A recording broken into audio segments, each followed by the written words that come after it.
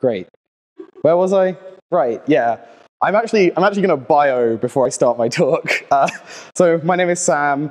I'm from London. I'm on the RSpec core team. If any of you saw my RailsConf talk, you'll know the sweet tea joke, but otherwise, doesn't really matter. So this is what this is what is processor, and I think with all of that said, we'll get started. So, like, if you enjoy following people who tweet a lot of nonsense, I'm Sam Phippen on all relevant social networking sites. Kylie will tell you it's a bad idea to follow me on Twitter. And before I get too far into this talk, I wanted to prefix it with an idea that this talk is full of convenient lies. A convenient lie is something that we as a group of developers believe or agree to be true so that we can actually work with computers as opposed to understanding the horrifying, unending chaos that actually lives inside them as we begin to take them apart. I suspect as a Ruby developer, you've never felt the need to understand what one of the billions of transistors inside your computer is actually doing on a day-to-day basis. And so basically, throughout this talk, I'm going to be describing a lot of models of how software works, how processors work, how electronics work. And most of these models aren't fundamentally true. They instead represent an idea that allows us to reason about what a computer is doing and make it a lot easier to get our jobs done. I also suspect that some of you in the room will know the things that I'm describing in a lot more detail than I do. And that's fine. The idea of this talk is not for me to give you a total understanding of how your computer works, but instead describe some interesting ideas about what's down there, and hopefully intellectually stimulate you as Ruby developers. Speaking of Ruby, I think most of us are here at a Ruby user group tonight because we like programming Ruby better than we like programming most of the other programming languages that are available to us for building what are primarily going to be web applications. The thing about Ruby is it enables one to think at a level that is way above the computer in terms of the people that we interact with and the objects in our real world. Ruby is a programming language that allows us to write expressions like 3.days.ago as opposed to new date time system.currenttime minus 3 times 24 times 3,600. When I'm working with newer developers, I like to call this thinking in terms of the domain. Most of us, when we build applications, aren't building applications to service computers, but rather people. We have shopping carts and line items and delivery addresses. We don't have bytes and processors and file systems. Whilst most of us spend our days thinking in terms of the domain in Ruby, the opposite would be considered thinking in terms of the computer. And it's worth noting that these two ideas aren't totally distinct. If my job is to develop drivers for a graphics card inside a laptop, then my domain actually overlaps with how the computer works. And that being the case, it might be necessary for me to not use a programming like Ruby that's totally abstracted. My domain concepts in building things in hardware overlap with computer concepts, and so these two ideas cross over. However, in Ruby, most often, we're not dealing with deeply technical stakeholders. We're dealing with business people and customers who just have a job they're trying to get done and don't want to build crazy computer stuff in order to do so. And so one thing I really like about Ruby is it allows me to communicate to the computer in the same way I do with the non-technical people on the teams that I work on. And that's a really powerful thing that I think we all enjoy, and that's why some of us program Ruby. This is one way to measure abstraction of a programming language or a system. When you're writing Ruby, you're spending less time thinking about the computers than you would with some other programming languages. And we can actually put these programming languages on a line of the amount they make us think about how the computer works. Now, unfortunately, a line isn't very good with a single point on it, so let's add another one. Let's think about Python.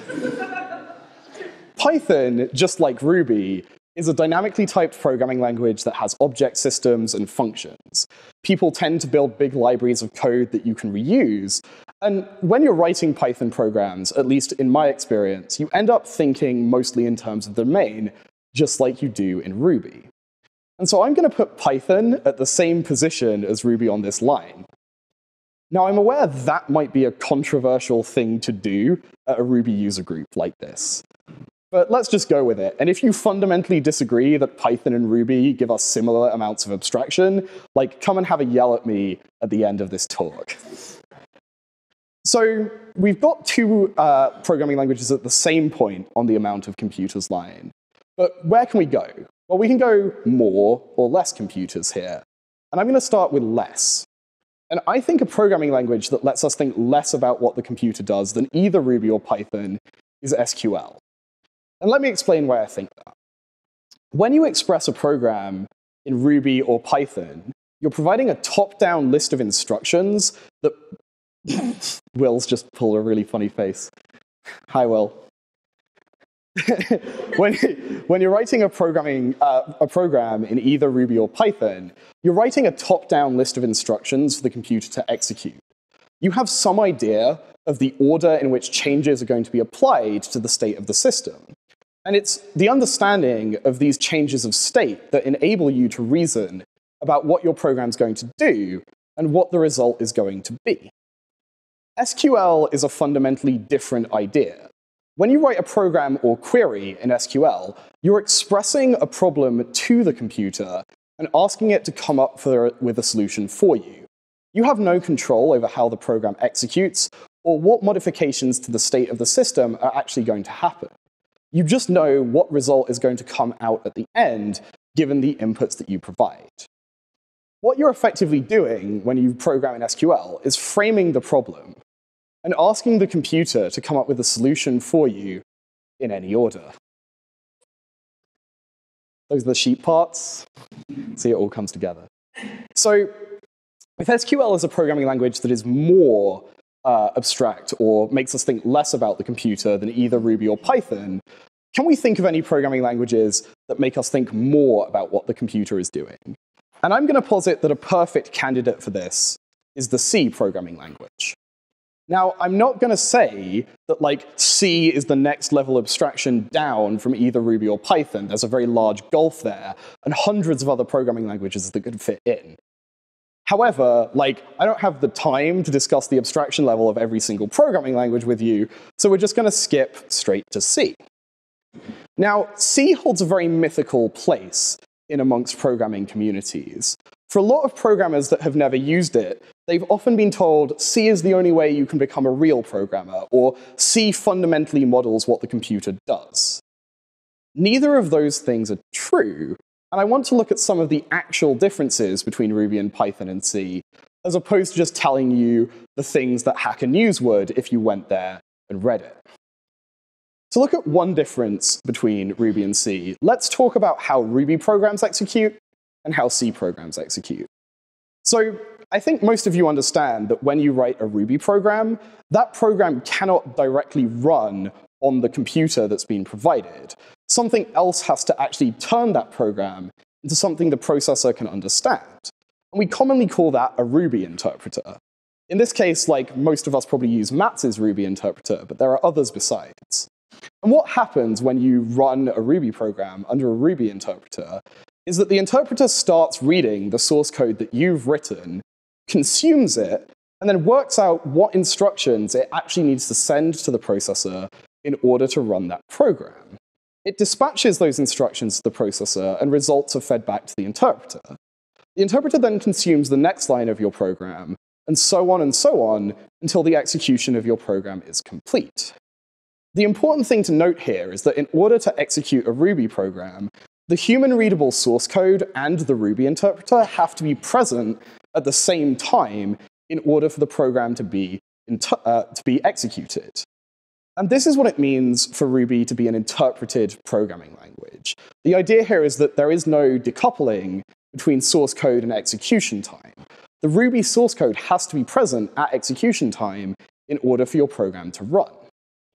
The C programming language is different. It's compiled. This means that it doesn't run with an interpreter. And to show you how that works, let's imagine that we've got a C program and we want to run it.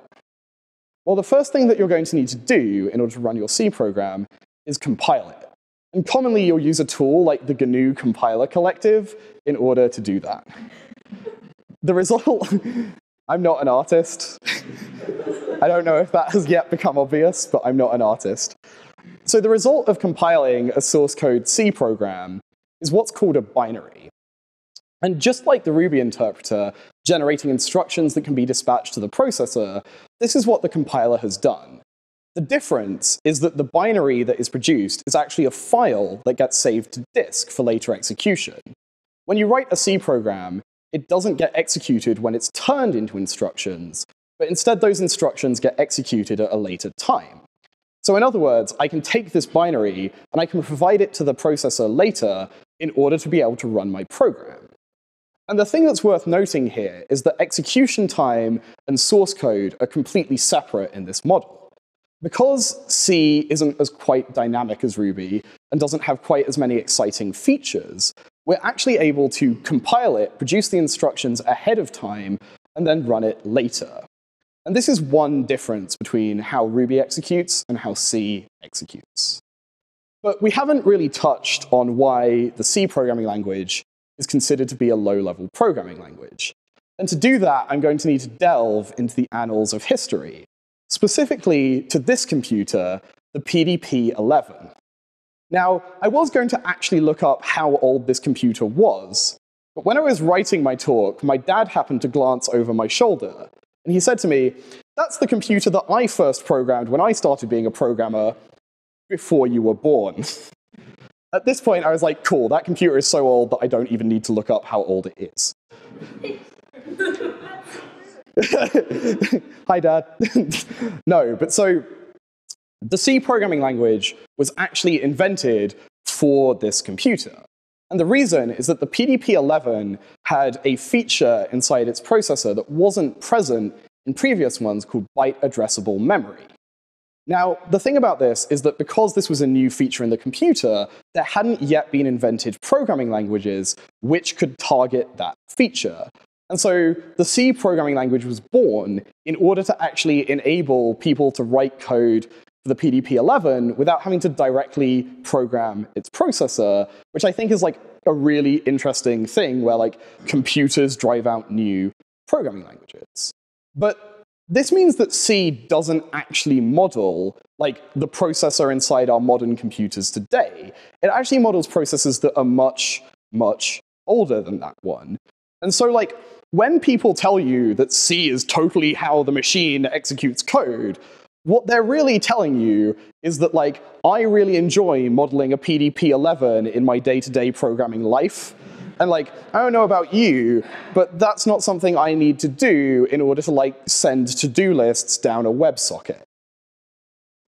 So the way C programs actually end up executing on modern computers is like the compiler is doing incredible work to convert this like execution model from the 1970s into something that can actually be dispatched on our like much, much more powerful Intel processors today. And so like, it's just nonsense if people tell you that like you're not a real programmer if you don't know C, because like they're not programming the PDP-11 either, or at least I hope most of them aren't anyway. The other thing that C exposes that Ruby doesn't is the idea of how memory works inside a computer. Ruby is what's called a garbage collected programming language. That means when you create objects and then like stop using them, the Ruby interpreter just kills the memory that's associated with that object for you. In the C programming language, it doesn't have that feature. Because it's compiled, there is no runtime watching out for the objects that you create for you. And so in C, memory allocation, access, and release have to be managed by the programmer. But the thing is, the way this is actually modeled in C uses concepts called a stack and a heap, which like aren't innately true to the physical sense of what memory is. And so again, that's just one model of how execution works. So that's a quick tour through the C programming language, and we're now going to move down into assembly. Assembly is the last textual representation of software I'm going to talk about before we move back to those binaries I was referring to earlier.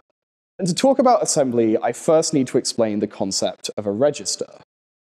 So I suspect when most of you are programming, you're used to the idea of introducing local variables into functions that you're writing.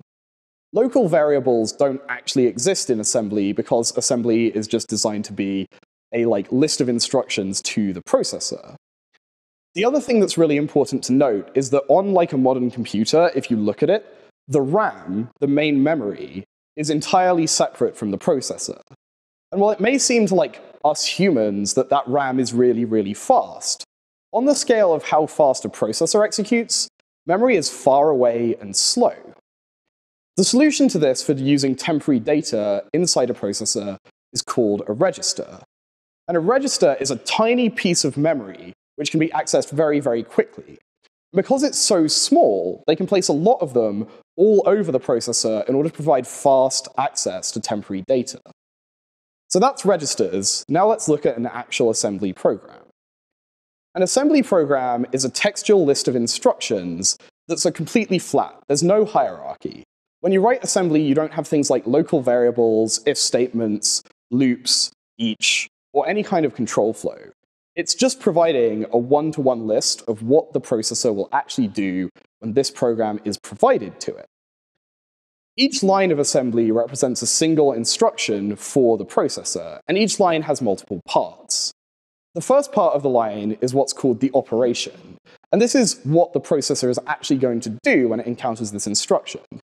Typically, we represent instructions to move pieces of data around with the keyword mov, which stands for move. Each instruction also has a number of what are called operands, and you can think of these as arguments to a function. Basically, if the instruction is the function to modify the state of the processor, then the operands are the arguments that will determine what that function actually does. And so here we have an instruction mov with the operand 3 and the operand $C. Here I'm using $C to denote a reference to a register inside the processor. And so we have a program here with 3 instructions, 2 of which are moving values around, and 1 of which is adding values together. To show the execution of this program, we move the value 3 into the C register, we move the value 4 into the D register, and then we add the registers C and D together and store the result in the register A. So basically what we've done here is we've created a program to put 2 values into registers on the processor and then add them together. In this way, we can express more complicated programs by building them out of simple building blocks. And this is how modern programs actually gets translated for execution onto processors. It's worth noting that, as I said, this is a textual representation, and so assembly programs themselves still need to be compiled and still need to be executed at a later time. The textual representation of the assembly can't be directly executed on the processor. It's also worth noting that there's a difference between C and assembly, which is to do with how the programming languages work. C is what's called a universal programming language, which means that it can be compiled for execution on any processor. There's nothing special about C that prevents you from changing whether it runs on your phone or your laptop or something different. But with assembly programs, they have a specific dialect or assembly language, which needs to be targeted at a specific processor. And so I can write an assembly program, for example, for an x86 processor, which is the kind of processor that will live inside my laptop, or an ARM processor, which is typically the kind of processor that will live in my phone.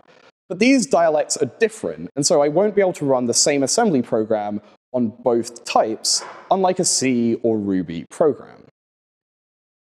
So that's assembly, and now we need to talk about binary.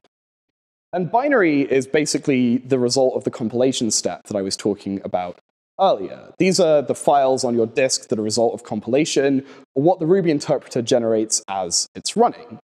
It's worth noting that the assembly programs I was talking about just a minute ago map one-to-one onto binary programs that can be executed. Just like an assembly program is a top-down list of textual instructions, a binary program is a top-down list of numbers which express those instructions in a format that can be sent directly onto the processor with no additional compilation or intermediate steps. You can break apart binary instructions just as you can assembly ones, and so just as before, we have our operations and operands in each instruction. Here we have up to 3 operands per instruction. So now I'm going to talk about how this stuff actually ends up getting executed inside the processor. It's worth noting this is just one model of execution, and there are others besides that I'm not going to go into incredible detail today. But the thing to note is that if you understand this model, this is basically how your modern computer actually runs the assembly programs, just much faster and in a more complicated way. So the model I'm going to be discussing is called fetch, decode, execute, retire, or FDER for short. And I'm going to go through each one of these steps, showing you how one instruction will be dispatched onto a modern computer. So if this is our processor, the first step we need to discuss is fetch. The thing to note here is that processors on their own would be very, very sad bits of hardware. They need collaborators in order to be able to get things done. And the two that I'm going to be considering this evening are main memory and the processor. So let's imagine we've got a binary program and we've decided to execute it. The first thing that will happen is that program will get loaded into the main memory of your computer. And you can see here that we have 3 instructions at addresses 0, 1, and 2. In order to begin executing that program, the processor needs to know where to look. And to know where to look to find instructions, the processor has a register, those tiny bits of memory I was talking about earlier, called the program counter. And the job of the program counter is to tell the processor where to look in memory in order to find an individual instruction. So in this case, the program counter is set to 0, and so the processor will go out to address 0 in order to be able to fetch the instruction. Excuse me, can I get some water? Thanks. Sorry. So the processor will pull that instruction out of address 0, and then it will try and load it. It has a second register inside it called the instruction register, or IR for short. And basically, that value transports from main memory back into the instruction register and gets loaded. The job of the instruction register is to make the instruction available and easy to read for the processor during execution time so that it doesn't have to go out to main memory again and again in order to be able to understand the instruction. So that's the fetch step. Its job is basically to pull instructions out of memory and into the processor. The next step is decode. And the job of decode is for the processor to work out what it's actually going to do when it receives this instruction. So let's imagine we have an instruction whose job it is to add the numbers 1 and 2 and store the result in register C.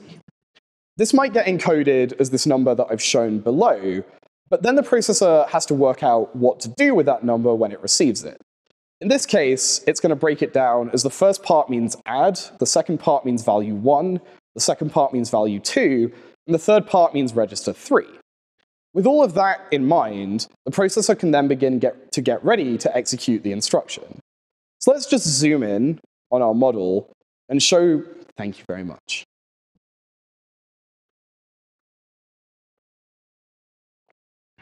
And then get ready for execution. Just to show you the other parts of the processor that are going to be involved here, we're going to have a number of registers, and also some units that can actually do stuff inside the processor. Now, here we have 3 units down the right-hand side. In this case, memory, the arithmetic logic unit, which is basically the unit that handles all addition, subtraction, math operators, and Boolean operations, and I/O, which does things like handle your keyboard and mouse. This is a simplification, but basically, given that we know we're going to be doing an add instruction, the processor will wake up the part of the processor responsible for doing adding, and also the C register. These are the 2 pieces of hardware inside the processor that are actually going to be used for this operation, and so it needs to get ready before it can actually execute them. So in the decode step, our processor prepares itself for execution. The execute step is where computation is actually performed, and just to sort of further eliminate complexity, we'll get rid of all the bits of hardware that are there, and also just move a few things around for space. So at this point, the processor has already decoded the instruction, and it knows it's going to be adding 2 values together, and those values are going to be 1 and 2. All of that information gets sent to the subunit of the processor that is responsible for performing the computation, and it produces the result, which in this case is 3. So in the execution phase of the fetch, decode, execute, retire model, the execution's job is to actually perform any computation as necessary. The retire phase is when we actually confirm our results back to the real world. So in this case, the unit responsible for doing the math will tap the result out, put it back in the C register, and then prepare the processor for the next stage of execution by clearing the instruction register and incrementing the program counter. The reason we increment the program counter, going back to our program from earlier, is so that when the processor wants to fetch the next instruction, it's ready to pull the next address. And this process basically just repeats 3 billion times per second, and that's how programs get executed. You have this long list of instructions in memory, and the processor is pulling each one in, preparing itself, executing, and storing the results. Kind of. I'm still definitely lying to you. To quickly recap, the job of the fetch phase of the fetch, decode, execute, retire model is to get instructions from memory and load them into the processor so it can access them quickly. The job of the decode step is to prepare the processor for execution. Any registers or units it might need inside itself get activated. In the execute step, the processor actually performs the computation as necessary in order to produce results. In the retire step, those results are routed into the appropriate places, and we clean up after ourselves, getting ready for the next instruction. Repeating this cycle 3 billion times a second gives us the incredible, powerful computational results that we're able to unlock today. And I think it's really useful to be able to at least begin to understand what's going on inside your computer in order to get some ability to reason about how higher level programs such as Ruby execute. So that's all I've got. Thank you very much for listening. I'm Sam Phippen on Twitter and GitHub. My email address is sam@funandplausible.com. Thanks.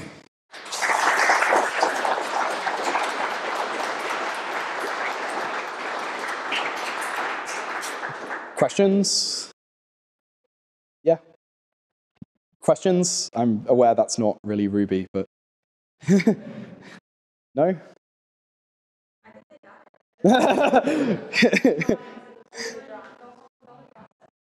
I will. All right. Oh.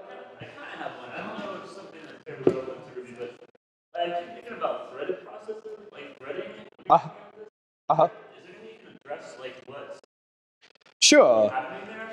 Yeah, absolutely I can. So, oh, right, thank you. Yes. So the question was, I've just described a very simple single-threaded model of how computation works. How does it work in a multi-threaded case? Which is actually a really good question. So I'm going to ignore the case where multiple threads execute on a single core, because that's really annoying to deal with.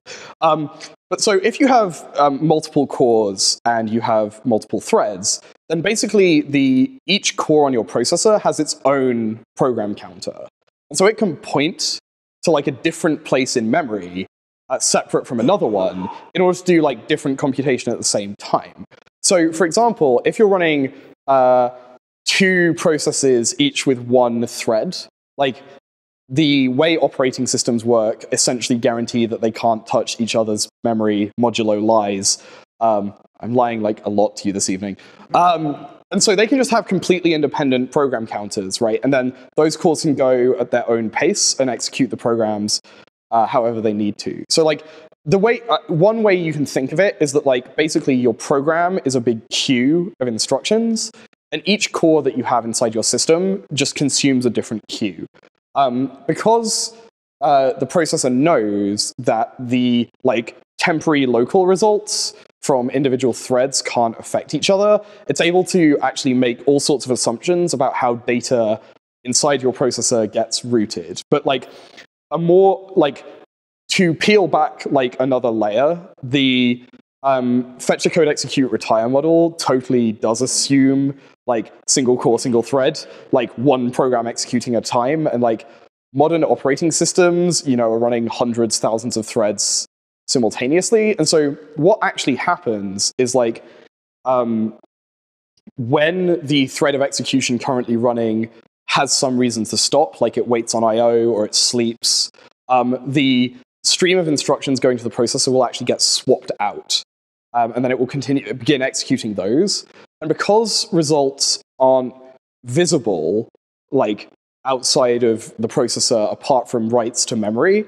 It can do all sorts of shenanigans about like what it's storing inside itself and making back available to the operating system. So like that question is probably a whole second talk in of itself to explain accurately, but does that sort of give you some intuition about how it works? Absolutely.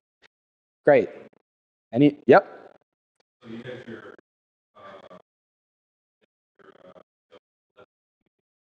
more abstract. Uh-huh. Would you put a language like that? Ooh. So this is going on the internet, right? Okay, so sorry, let me repeat the question first. So the question was, I had my chart of less abstract to more abstract programming languages, where would I put JavaScript? Okay, so I'm giving this talk on Friday in St. Augustine, Florida, as a keynote at a Ruby conference. And one of the people who's going to be there is a very good friend of mine who also works for NPM. And so I very deliberately took any references to JavaScript out of this talk so as like to be politically neutral. So because this talk is not that talk, I will actually give you some opinions. So I think I would actually say JavaScript makes you think more about the computer than either Ruby or Python does, but also less in some ways, because at least client-side JavaScript cannot touch a file system, cannot touch hardware. Like, a bunch of that stuff, is just impossible to even have to reason about. Okay. When I said this talk was convenient lies, this is like one of the big ones. Originally, this talk was going to be 3 convenient lies, but that itself was a lie. So the convenient lie around that line of abstraction is that abstraction is linear. The real truth is it's a complex, multi-dimensional space. And so it's not, I don't think it's actually meaningful amongst super localized clusters of programming languages to have this argument. So I would probably on that line put JavaScript in the exact same place. Other people would put it in a different place, and that's fine because the truth of it is it's really complicated, and you can sort of only the ends are meaningful. The middle is very fuzzy. So I could not, for example, necessarily tell you where I would put a programming language like Rust on that line, which has abstractions but also exposes you to memory, or C++, which is a giant mess. So the answer is JavaScript is fine. It definitely allows you to build very powerful abstractions, but I don't necessarily know whether I would describe it as more or less abstract than Ruby.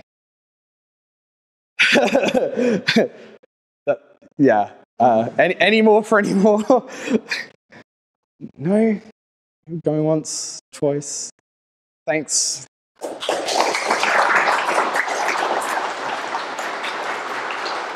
This video has been sponsored by Rieta Incorporated. Learn more today at rietta.com.